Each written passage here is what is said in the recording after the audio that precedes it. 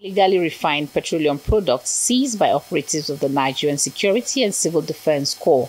Some of the products are packed in cellophane bags, while some are packed in plastic drums. They were seized when the operatives arrested illegal oil dealers while on transit. The Rivers Commandant of the service, Basil Igwebuezi, affirms the command's readiness to fight against vandalism and oil theft. He also warns the men not to align with oil thieves.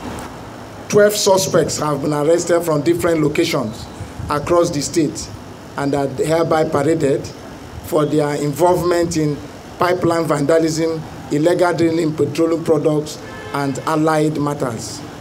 The command's anti-vandal unit has impounded so far 5 vehicles, a bus with 36,950 liters of AGO and 51,225 liters of crude oil. This is in affirmation of the fact that there has been a change of pattern in the state and it is no longer business as usual. Basil says we work in synergy with other agencies to fight oil theft.